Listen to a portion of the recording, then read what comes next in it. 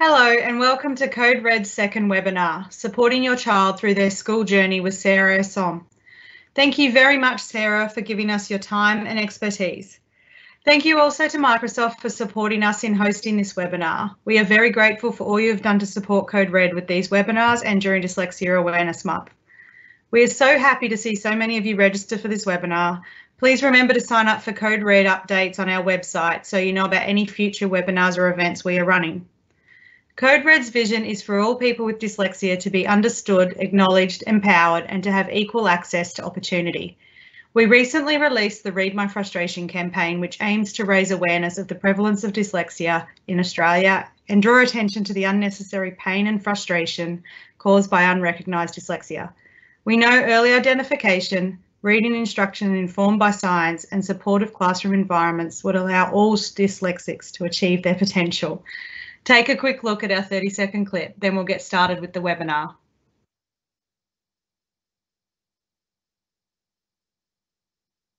Look closer.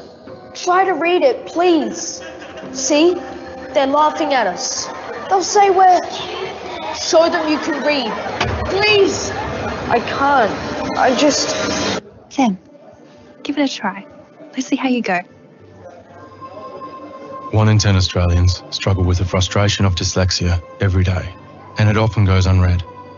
To find out more about dyslexia, go to coderednetwork.org.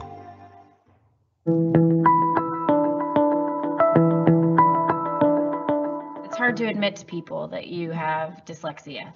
Because you never know what you're going to hear back from people. You never know how people will respond. And whether they'll think less of you because you have dyslexia or whether they'll think that you're not smart. You know, even as recently as a couple years ago when I told somebody that I was dyslexic, my friend's father said, well, you can't go to Harvard then. You must not really be dyslexic. You can't really be dyslexic. And, you know, I think it's a lot of misunderstanding about the potential that kids with dyslexia have, and people assume because you can't read when you're younger and you struggle with reading that means you're not smart, and we know that that's not true. People have a lot of different ways of being smart, and reading is just one way of getting information, and there are a lot of other ways that you can get information, and there are a lot of higher level thinking skills that individuals have that are more essential than just being able to read words on a page.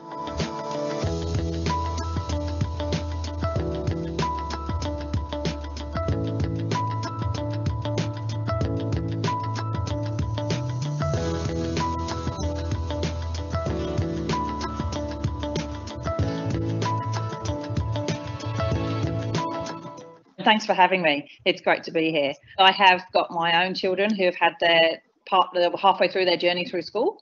My eldest is in year 7 and my youngest is in year 3. And they both have learning difficulties that we have to deal with every day in a parent capacity. So it's great to be able to share some of this knowledge as a parent and as a teacher, and the learning journey that we've had to go through. As you can see here, there are many, many people who have successfully completed school and gone on to do great things with dyslexia. So these are a lot of the talented people that exist.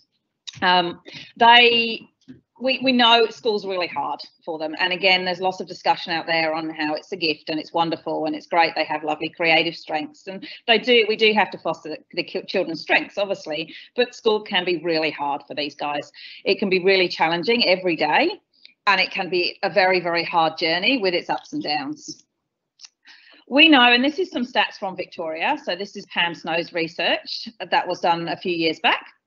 We know that teachers don't, unfortunately, get trained with the knowledge of how to teach students with dyslexia and learning difficulties. So this is some stats from Victorian teachers. It was 38% correctly defined phonemic awareness, 41 defined consonant blends, and 53 defined a morpheme. And 63% thought that reading difficulties could be helped with coloured overlays or lenses, which if you watch Lynn Stone's presentation, you will know that that's not correct. So again, what I'm saying is it's not the teacher's fault. I don't know any teacher that goes into a classroom and doesn't want to do the best for the kids that are sitting there in front of them. They all want to do a fantastic job and want to give the children the best opportunities, but they haven't had the skills and knowledge. And I certainly was one of those teachers I didn't have the skills and knowledge to teach my own child when she started foundation, she started prep. I didn't have the skills and knowledge of teaching reading in the best effective way. So I did just start doing some research as a teacher and trying to upskill myself with further training. So I courses and completed pretty much every course that's out there to upskill and give myself that knowledge to help not only my own children, but other children in the school environment. So again, Nancy Young does a really good representation of this. So we know that there's 5% of kids that you can sit pretty much in the corner of the classroom, your bedroom, your living room, and will just learn to read effortlessly. But we also know that there's 10 to 15% that just will not without that structured literacy approach, as you can see here. So they need that systematic code-based instruction, which unfortunately at the moment doesn't necessarily happen in all schools that they attend. So we are hoping that Code Red is making a lot of change there and trying to get that evidence-based systematic instruction. And there is some movement in Australia, which is fantastic. But we also know, as Nancy said, that this instruction actually helps so many other students as well. So we know it's best practice for all kids, but it's vital and imperative that those students with dyslexia and learning difficulties have this instruction. So dyslexia is obviously, as Lynn said, this is difficulty with words and does affect reading, but it doesn't just affect reading. It has a big component where it affects spelling as well. It can affect memory quite significantly, and that's when you get to a high school capacity. It makes it very challenging to remember the changes in timetables, remember what things you need for classes to be organised for those skills. It does affect writing, and it can affect listening and being able to take down notes and being able to sequence instructions and being able to retain those instructions to know exactly what you have to do. It can also affect motor control and handwriting, and they can have comorbid difficulties such as dysgraphia or dyscalculia, which can also obviously impact in their learning journey. So one of the essential things that we know it predominantly affects nearly all students with dyslexia have a difficulty with their working memory. So that's being able to take those instructions and hold them and then do something with them. So being able to act on what they've heard and then use that in their memory. And so this is really a really good read, and it's a very simple read for both teachers and parents about how working memory can be overloaded so quickly, and particularly in a classroom context where students are asked to do something and then we quickly give them some more instructions and then they're lost, these students. So this is one I would urge parents to have a read of and even give to their schools. So what it looks like versus your reality. So your plan is you send them off in prep and foundation, and you expect that they're going to just head off to school, learn to read, learn to write, love school, enjoy every moment of it, and come out the other end, with great scores. And in reality, it's not that safe or that easy a journey. And even with my own children, it's it still has its massive ups and downs. And obviously this year's had a few more dips in the road than many. So it's in reality, there will be successes along the way, but there'll also be big times where you've got to advocate for your kid and you've got to ensure that you're there and you're their voice, because at the end of the day, that no one else will be and you know them best. And I think that's a really important message to remember, that we don't forget. And often you hear that, oh, it's just a boy, he'll catch up, or, it's okay, they'll get there. Well, I wouldn't wait. If you've got a hunch as a parent that there's something wrong, and you've got a child who's 4, 5, 6, even possibly older, and you've been saying, oh no, I'm concerned, I've got concerns about what's happening with them, where they're going to they're not learning to read quick enough and they're struggling, then I would trust your hunch and trust your gut instinct as a parent, because it's it's often you will be right. And that's where I urge my teachers to listen to the parents, because they know their children the best and they know what makes them, how they learn best, and they do understand what makes, and a lot of these parents are very empowered because they have done a lot of reading and a lot of research, and so they know the best way. I'm just going to show you a little video now, which will explain a little bit more about, how we cater for these students. This is from understood.org, which is a great website in America that you can refer to with lots of additional information. So I'm just going to share that video with you. So one of the key issues that we have is that we leave it too late for students to be identified and picked up that they have dyslexia and they have a learning difficulty. So many children are not identified early enough. So often we get to that grade 3 plummet of let's have NAPLAN, and we found out that they've bombed NAPLAN, and that's our first indication as a parent that something's going wrong. So as I said before, trust your instincts and don't wait. So if you're in prep and they're just not picking up those sounds and not picking up that reading book and able to decode and read those words, then really go with that instinct, because the earlier we intervene, the better. So we know that if we don't get into those students before grade 3, there's a 75% chance they won't catch up, and we're never going to say it's too late, but we know the earlier the better with intervention. Again, as a parent, don't get caught up with quick fixes. Coloured lenses, behaviour optometry, supplements, physical exercise. There's so much out there that, gets marketed to parents. So here, this will help and this will fix it. It's not going to be curable and fixable super quickly. That's just not the way, the brain works with dyslexia. We also know there are comorbidities. For example, there is an overlap with students with dyslexia and ADHD, dyslexia and dyscalculia, dyslexia dysgraphia, and developmental language disorder. So again, we really need to iron out your child's profile and know exactly what's going on to be able to give the right intervention and to be able to advise the school on where we're heading. So assessments and screening. So we know that the simple view of reading gives us a big indicator of how we learn to read. So this is the simple view of reading.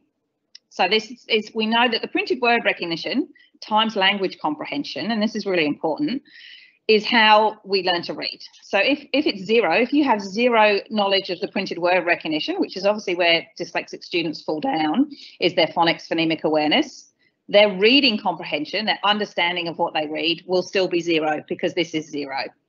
Whereas if they have language comprehension, if they have a language disorder, so a developmental language disorder, they could have that and dyslexia, they will have a deficit in both sides, which again is going to lower their reading comprehension. But we need to know where this is falling down in order to give the right intervention. So the right intervention, having a look at the assessments and the screening, and what's the difference? So assessments and screening.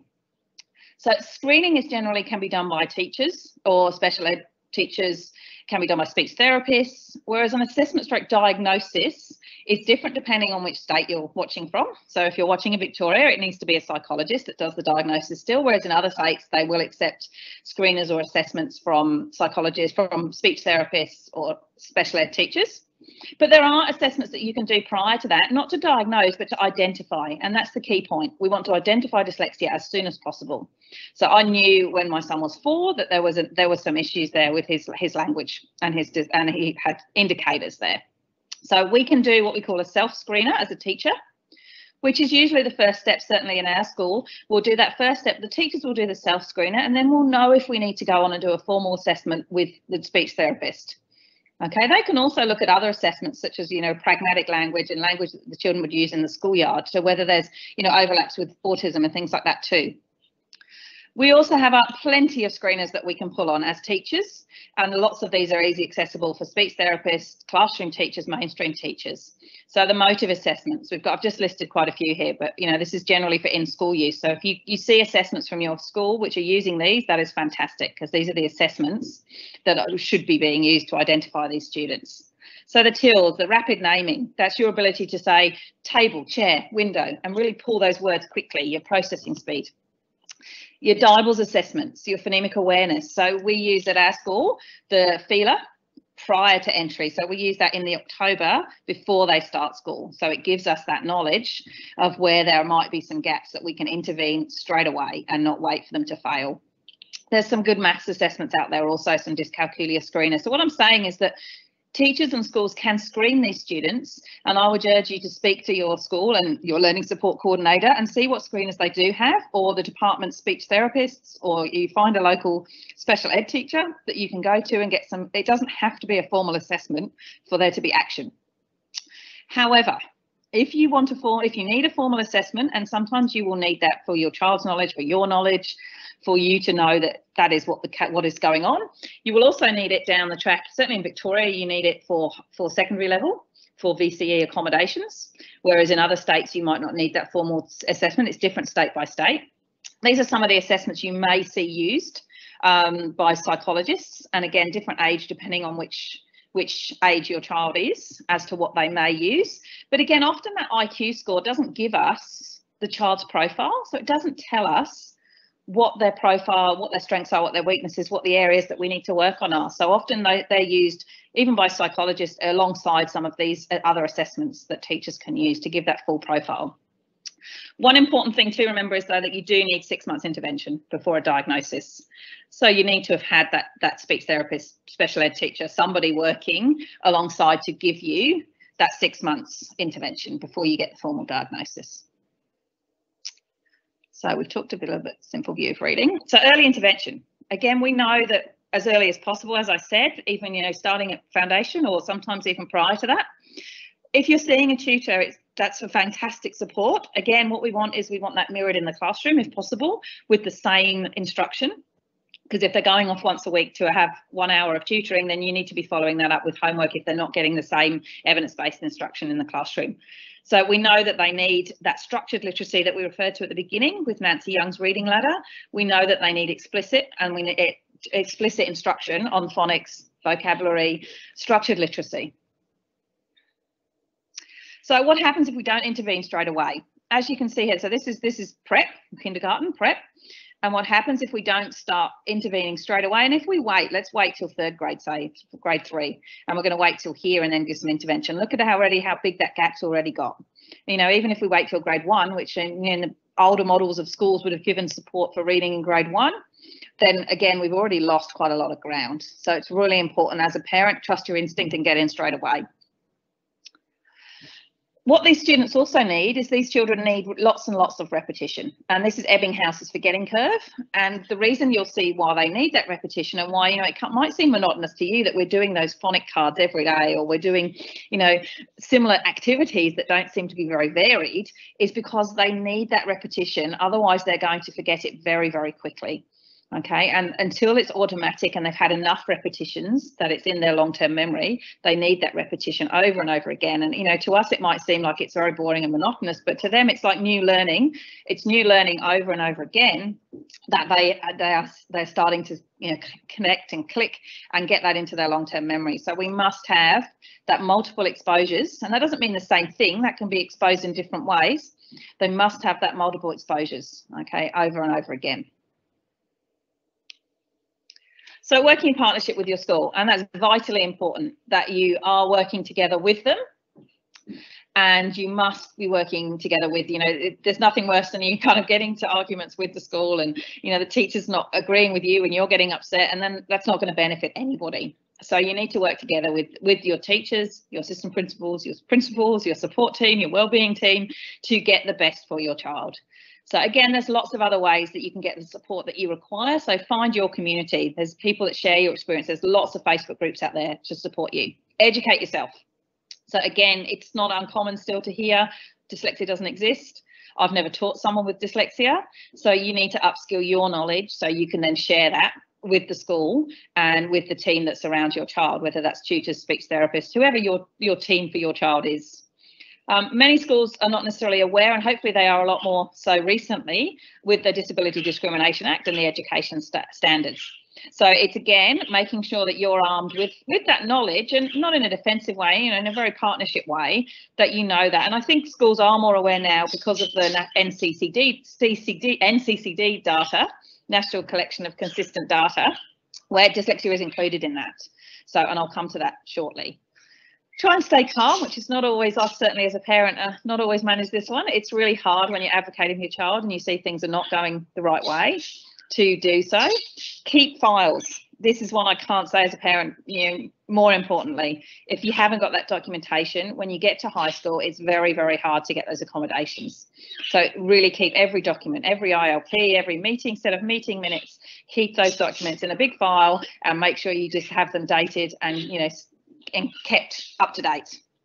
Find your support, and you know that might be a parent support group, that might be another parent, that might just be your family members already in your house. Clear communication with the school, so always communicating. There's so many times that I've worked with the parents at our school and they say, oh no, I'm working with a speech therapist or I'm working with an OT, and we had no idea who they were or what they're working on, or even a psychologist. We have to work together, so we have to know exactly what they're working on for you to get enough maximum bang for your buck of what you're paying for. If we don't know how they're supporting your kids, we can't all work together. And be prepared, because advocacy starts all over again when you start high school and you start a new school. It's not that easy road, and even starting a new year level, when you get to secondary, you're starting again in year 8 with the new teachers. Year 9, there might be new teachers that you need to work through these things again.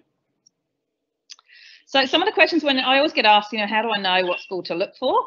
And again, it's very challenging because you're obviously in your area where you go to your local school, and there's a lot of benefits from attending local schools. But these are just some of the questions I felt that it's important that you could ask when you're doing, especially if you've got a prep child or a family history of dyslexia and you're looking for that support, and there are maybe options in your area between schools to attend. So some of the questions you could ask on your school tours that you could go through and go, okay, what support is there? What intervention? What does the reading intervention look like? Is it one-to-one? Is it group work? What training, support, or knowledge do the teachers have on dyslexia? What's the learning support teachers or learning support assistants training?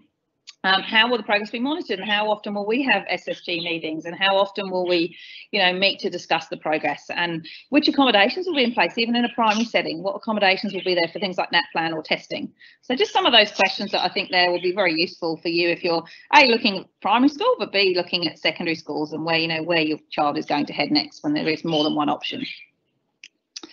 Transition to high school. So having just been through this myself in this beginning of this year, so one of the really big ones at high school for students with dyslexia and learning difficulties is homework. So often you'll hear the secondary schools will say, well, we only give homework for things they haven't finished in class. Well, that can be really, really challenging for students with learning difficulties, because that could be every single subject that they end up with extra work to finish at home when they're already working 110% and are completely burnt out and tired, more so than other students. So they're putting a lot of effort in. So just be really mindful of that discussion regarding homework and a reduced load. So hopefully a school will give you a lot less homework than the other students, because they won't be able to fit it in. And often these kids have then got additional therapists and people they're working with who are also setting homework for them to work on, and it takes them longer. Organisation is a huge one for high school. So being able to make sure that they know exactly what they need for each subject, and making sure that they've got the right books, the right tools. So something we did this year is we colour coded my daughter's things to match her timetable. So every folder was colour coded towards the timetable. So she knew when maths, it was the black folder and it was black on the timetable. Because again, it's really hard for those kids to find where they're going, find the things they need. And in that Ziploc folder was everything for maths. So it was much easier. Keeping that routine is obviously vital, whether they're in primary school or high school. So keeping things with a set routine helps all of us, but certainly for kids with learning difficulties, it helps with that executive function and organisation. Students heading to high school with additional needs may need some extra visits, extra orientations, to ensure that they know where everything is, what's going to be expected, who is their go-to person. There's always usually one person that they have as their go-to teacher, their go-to person, and they've got to find that person, again, starting at high school. Communicating in a high school setting is far more challenging, because obviously they have 7 or 8 different kinds of teachers that they're working with, and they expect the students, particularly when they get to year 7, to be much more autonomous in they speak for themselves. But again, in year 7, they're still going to need the parent there to advocate for them. They do have several teachers, and that's why it's really important to put a lot of things in writing again. So you've got that files section of your binder section kept together with information for leading down the track of things that have been shared, and information from the primary school. So for our grade 6 students, for example, we write a profile that goes to the year 7 teachers, so they know how these students learn, what's the best for them. We don't want to, often the secondary schools will try and get the students to sit testing again. If the primary school's got enough testing, there should be no reason to do that again. There's some great dyslexia fact sheets on the Dyslexia Support Australia in the files section. So, go and have a look at those. There's a secondary guide that you can share with the school. And again, don't assume they know, because as I said at the very beginning, a lot of the teachers that we're working with, unfortunately, haven't been given the skills or, the training to teach students with dyslexia. And particularly when you get to a high school setting, in a secondary school, they will assume that these kids are coming up and can read and can access all of the curriculum. Whereas if they are, 1, 2, 3, 4 years behind in their literacy, it's going to be very challenging to access the secondary content without the supports of your technology from Troy and Microsoft and other technology that's around. So secondary school is different. It doesn't work in the same way as primary school, and I think that's really important to remember. It's very, very hard to give that small group one-on-one intervention that primary settings can do when they have one teacher when they're going between subjects. So it is different, and I think that's really important to bear in mind. So is it fair? And we often get this discussion, oh, but if we give them more time, then it's not fair. Well, yes, it is fair because they need longer. It's not that you're giving them an advantage. If we're giving them the technology, if we're giving them a reader pen, if we're giving them Microsoft 365 to read the text to them, are we giving them an advantage? No, we're making it fair. We're making it equitable, and we're making it equal for them to have an equal chance as reaching the same level as their peers. But again, that's really hard sometimes for teachers to understand, that if they've had 15 minutes more in a test, then, or a reader for the test, that it's making it, it's not fair for them. Well, yes, it is, and that's really important. And again, that advocacy will start again at high school setting when they have a lot more tests and a lot more exams and things for them to understand that, no, if it's a science test and they can't read the questions, they need a reader, or they need to use technology to read that to them, because we're not assessing reading, we're assessing their content knowledge. If they're doing a presentation and it's a drama presentation, there is no reason why they can't present that presentation just to the computer on their own or just to their teacher, as opposed to presenting to the whole class where they might feel quite vulnerable. So involving outside agencies and when to do that. This is a really interesting one. And again, the first thing I always say to any parents at the start of the journey is get the vision and hearing tested and checked to rule out any difficulties with vision or hearing, because that's just a bog standard general hearing and vision test. So nothing looking, we're not looking at behaviour optometry, we're not looking at, eye training, lesson checking, eye training skills, or making sure that there's anything more sinister. That is purely a vision and hearing regular test, and that's something I would say to all students starting every primary school at the beginning of their journey, and again, regularly having those checkups. Then probably the first protocol often would be a speech therapist to do some formal language testing. So looking at if there is a language disorder there, or if there is something more difficult than just the phonics and the phonological awareness, if there is a language disorder, if there is difficulty with understanding vocabulary, if there is difficulty. And it's really challenging for students with dyslexia because they do read obviously less because it's very challenging for them. So they're not getting exposed to the vocabulary as much as their peers would be. There's also, you need to look carefully at the speech therapist and who you are involving, because if there is an articulation difficulty that's not age appropriate, or if there is a lisp or a stutter, for example, there's specific speech therapists that should be dealing with those things, not just the general, let's head off and see a speech therapist. Then you've got your occupational therapists. So they're the ones that may be looking at things like fine or gross motor difficulties. If the students, are having great challenges in putting their fantastic ideas onto the page, there might be more to it than just that they're having trouble with spelling the words, or it might be to do with the fine motor of the physical aspect of writing. They also look at some of the sensory side of things, and sometimes if there is a additional comorbid difficulty, that they might have some sensory challenges also. Then you may involve a specialist tutor. And again, I've just listed some here, but they can do a lot of diagnostic testing, as we talked about at the beginning. So what we want to look for is that they do have a structured literacy background, and whether that's OG, MSL, letters training, Sounds Right, Barton, Spalding, Wilson, any of those are structured literacy. So it's really important that tutor does have that background, and because we don't just want to pick the tutor that's working down the road because they're the closest, which don't necessarily have the training that our child will need. Okay, psychologists, often you will find that these children with learning difficulties do need the emotional support. So they may have difficulties with, emotional well-being or anxiety to do with having the learning difficulty and being put on the spot and finding things a challenge and being further behind than their peers. So it's really important to, find that person as part of your team if necessary. And obviously the psychologist would do that cognitive testing too, if that's required. Sometimes we might recommend that they head off to a paediatrician if there's other things arising at school as well, such as attention, or they're having difficulties maintaining focus. And again, you've got to be really careful here because that could be due to the fact that they're struggling with the learning. So we don't want to quickly assume that the difficulties with attention are linked to an attention deficit disorder, which it can be comorbid with dyslexia. But that it could be that they, are disengaged because they're finding the work so hard that it's not actually a specific attention difficulty. But again, a paediatrician, a good one will take some time to get into, but a paediatrician is a good place to go if there is additional difficulties cropping up. So accommodations. what we say is let's intervene really early. So let's intervene at the start of prep if we can, and we know that there's some difficulties already, and let's keep that intervention going. But when we start to get to secondary school level, it really is about the use of technology, and even midway through primary, to be honest, it's, you know, from grade 3, they really need to be using technology far more. So they also need to have extra time. So even grade 3 NAP plan, grade 5 NAP plan, these are the kids that need to have that additional time to complete the task. They may not always use it because they often don't want to look different, but they need that additional time to be able to process. It does take them longer to read the text to be able to answer the questions. They also need rest breaks, and again, the children will dictate whether they want to use these or not. Sometimes they like to just keep plowing through and get it finished. As I said before, the reduced workload, reduced homework, use of a scribe or technology, depending on what uses, you know, what's best for them. And again, using a scribe in things like testing situations, the children need to be familiar with how to do that. It's not just a question of, okay, this person's going to write for me. You have to actually tell them how to punctuate it, and, you know, where to start a new paragraph. And so it takes a lot of training to work with your scribe. Using assistive technology and reader pens, things like C pens, and again, the technology that reads it for you, which is really, really important for these guys. As I said before, if they're doing a science test or a history test, or they're doing some history informational research in a primary setting, they can't read all that information to be able to then put it into their own words. Audiobooks. So even again, from the younger years of grade 2 and 3, when they start novel studies and start looking at chapter books, having those audiobooks available. Typing.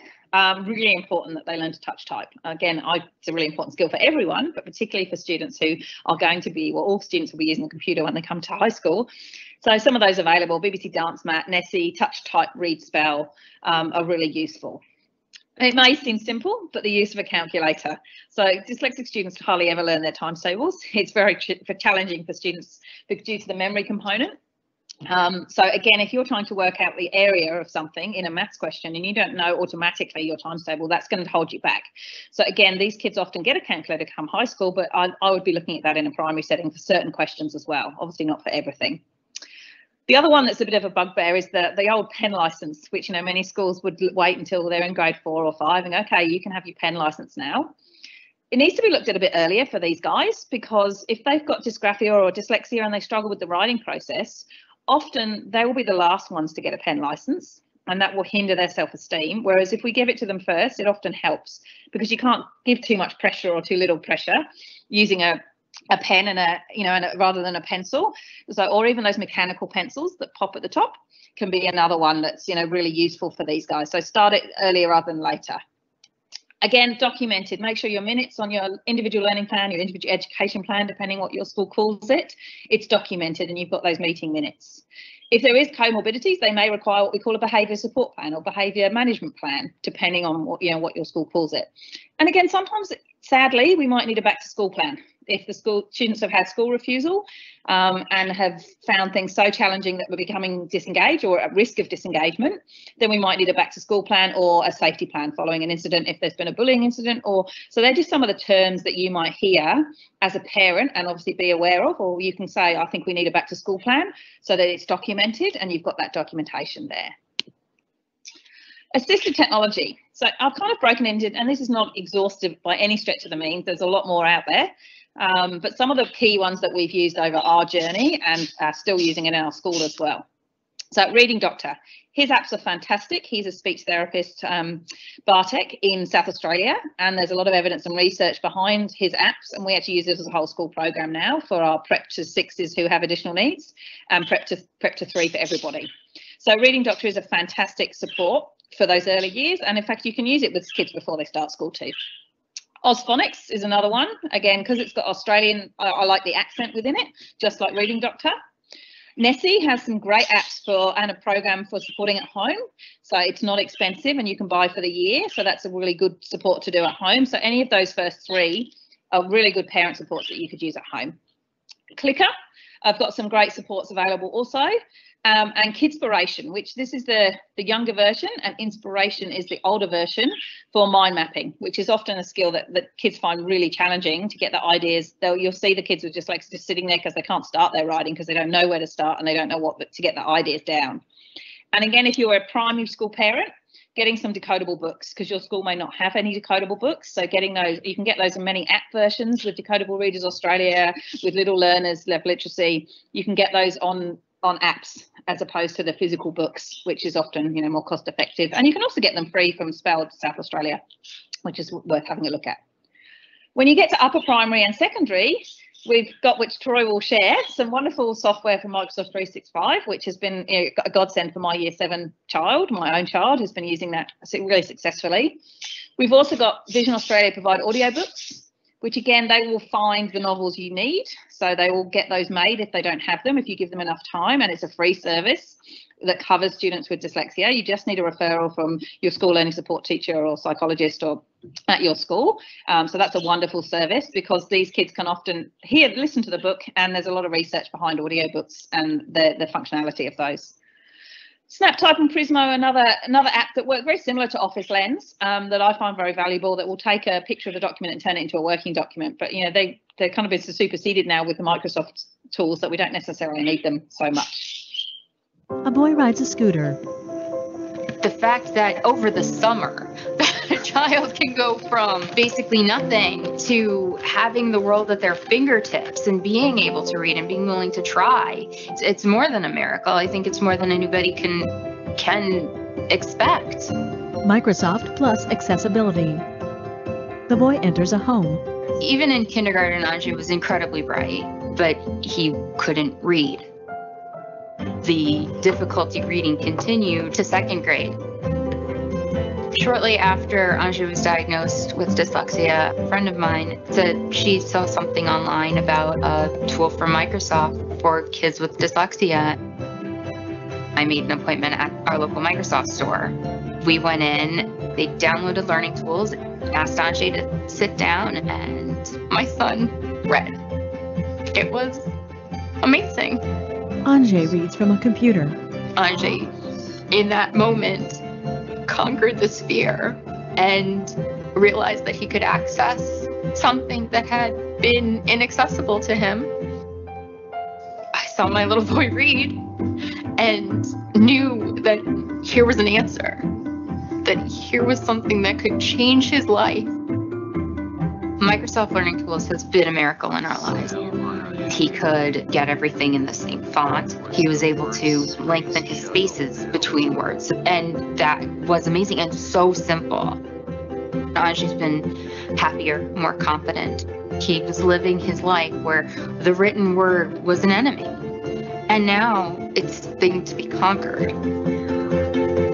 Microsoft.com/accessibility. So when it comes to our technologies, we want to help students build a foundation for future success. So we know that kids really would rather miss out than stand out. So we want to make sure that the technology is there in a sort of a hidden way, in a way that can help them get the support without them standing out to their peers or the people around them. So in other words, our technology is all about building independence, but also the reduction of stigma. We also want to build institutions that have a really good reputation around inclusivity and equity. So as they open up these technologies to their students, the community sees that they're actually doing their best to build these inclusive environments. The other thing that we want to make sure is that technology isn't a burden to the teacher. We want to make sure that the technology is something that's really helpful to the teacher and helps them to engage every learner. There's a lot of tools in the Microsoft education accessibility space, but what sits at the top is probably Immersive Reader. It was designed originally to target dyslexia, but it's grown and developed where it's just helping kids from all different needs and all different walks of life. So the scenario we have here is a piece of text that, let's say, a Year 7 girl is struggling with. Maybe she's challenged by low vision, or maybe it's dyslexia or something like that.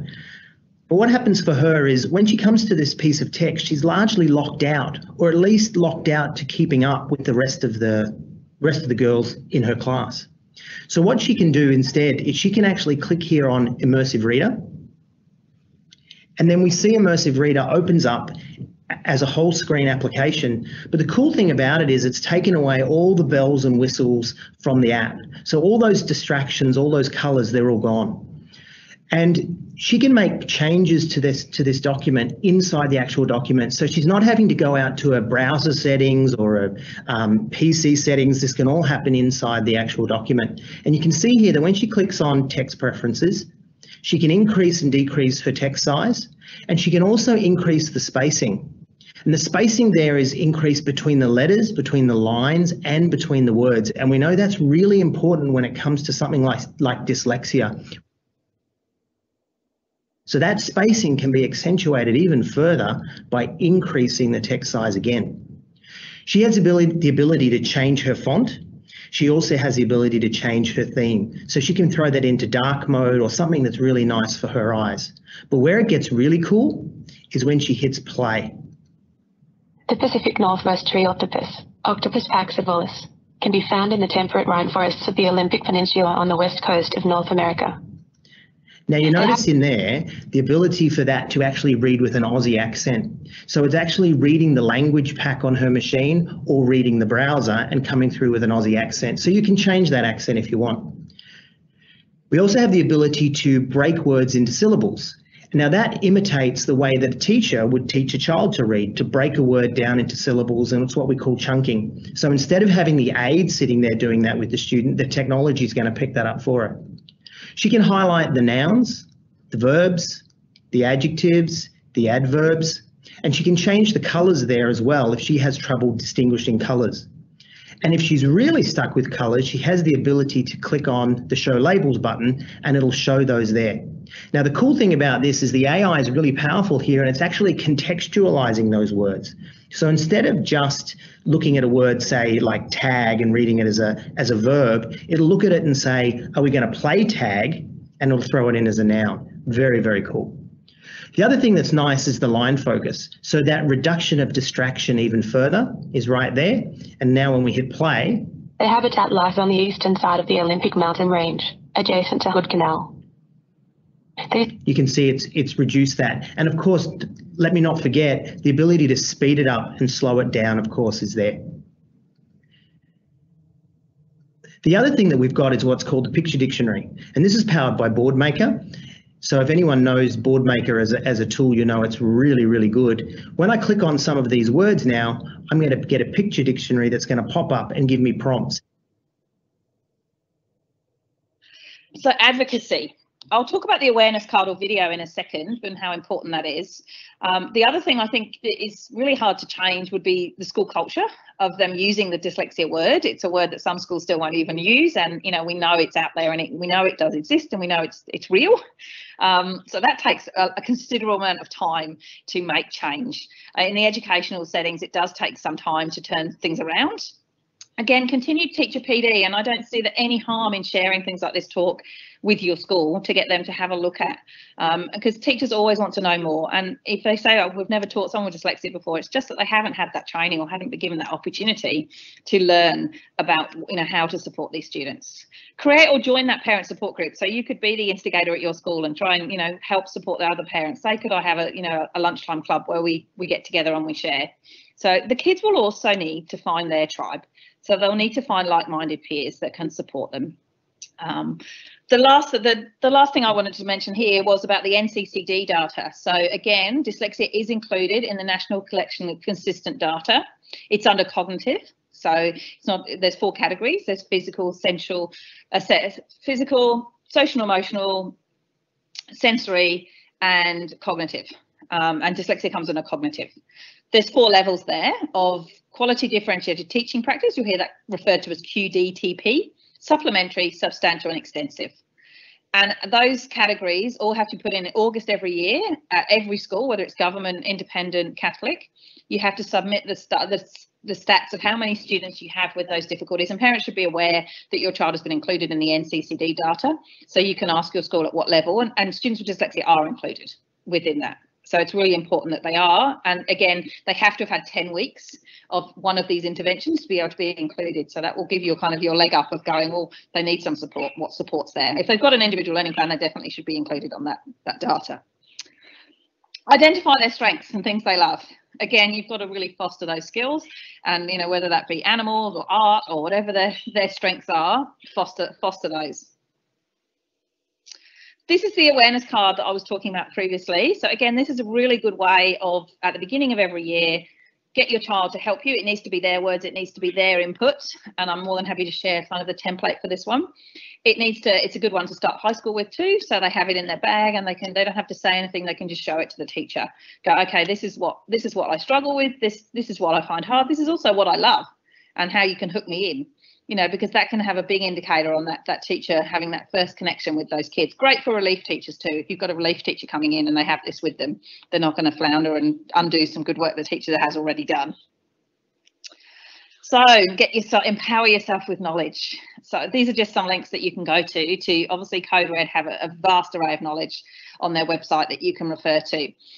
Learning Difficulties Australia also have some weekly Wednesday webinars, which are well worth sharing with your school. So they're available on their YouTube channel. Dyslexia Support Australia is a great Facebook group, and they have numerous regional Facebook groups that you can link into for your state. Outside the Square have 3 films that you can watch, again, for free. None of these are all completely free. If we've got anybody across from New Zealand watching this, which hopefully we do, there are some wonderful chats with Carla on the Learning Matters Limited Facebook page recently. So they are well worth having a look at and going back through on her Facebook page. Spellfabet, who's a speech therapist, Alison Clark in Victoria, who has some awesome blogs and things available on her page also. Spelled, again, a nationwide group, but they have spells in different states. This is a nationwide link, but there are different, spells based in every single state. And 5 from 5 have some fabulous information, both for parents and for teachers. So that's well worth having a look at. So if you haven't been to all of these links, that's your reading for after today and your homework. One thing I did want to highlight to you would be the MUSEC briefings. They're not in production at the moment, so Macquarie University have stopped creating new ones, but many of them are still extremely relevant. So Alison Clark has managed to save all of those for us on her website, on her blog. So if we have a look here, the MUSEC briefings, which were up until 2018, but many still relevant now. So let's have a look, for example, the first one, the Davis Dyslexia Program. Again, as I said, some of them will be, not all of them will be negative, some of them will be positive also. Hang on, it's not working. Oh, here we go. So as you see, they're just one-page documents that go into various programs that are linked with dyslexia, and it will give you a verdict at the end whether they're recommended or not. So again, these are really good as a parent to take to school and say, okay, the school are recommending CogMed, the school are recommended self-filled, the school are recommended tinted lenses and overlays. We can give them that one-page document and say, look, this is Macquarie University. They've done some research on it, and they're not recommending this as an intervention for my child. So really worth having a look at those. And it's great that they're still available because they aren't not being added to anymore. But there's a lot there that you can have a look at. So a really good resource to pull from. So yeah, again, have a look on Alison Clark's page, but really relevant. A lot of those are still relevant now, and there are a lot of recommendations there that children are still given from their schools or therapists, or even in psychologist reports where head off and do CogMed, or well, no, it's not recommended. So really keep that little website link because it's a useful one. I'm going to finish with a message from my daughter, who's now in year 7. On what she wants, what she wants you to hear as parents and teachers. There might be some teachers watching also. Hi, my name's Harriet. I have dyslexia and dyscalculia, and I'm in year 7. So here's some tips that I think could help you and your child get through. So I always found it particularly better if I had the teachers send the work through before. And I also, in my classroom, we had this table that you could go to and kind of get help if you still didn't understand. But if you don't have that, just use the first option, explain it to them. And then also, I had you can always get friends to explain it to you. It depends your child's personality, but it really helped me get through it when my friends helped me. It was really helpful in a way, and yeah, but as you probably know, dyslexia can be really hard, so you just kind of need to understand and help them through it, because they don't want to I know no one wants to feel alone through it. Yeah, so thanks for listening. Bye. Look closer. Try to read it, please. See? They're laughing at us. They'll say show them you can read. Please. I can't. Sam, give it a try. Let's see how you go. 1 in 10 Australians struggle with the frustration of dyslexia every day, and it often goes unread. To find out more about dyslexia, go to coderednetwork.org.